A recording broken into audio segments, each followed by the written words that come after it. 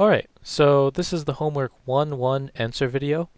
So your assignment for this homework was to, using the Mongo shell, go into the M101 database and figure out what's in the homework 1_1 collection.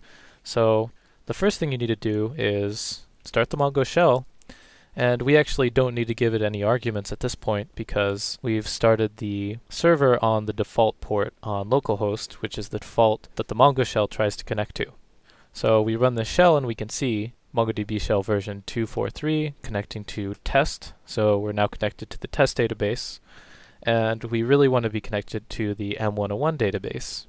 So the first thing we do is we type use M101 and we see switch to DB M101. And the next thing we can do is type show tables.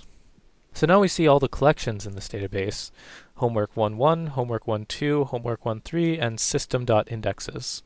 So the assignment for this part was to see what's in the homework 1.1 collection.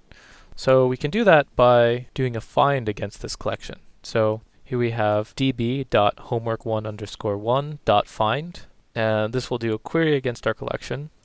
And if we run that, we can see that we get one document back, has an ID, and it has an answer field which says hello from MongoDB. So that's the answer to homework 1.1.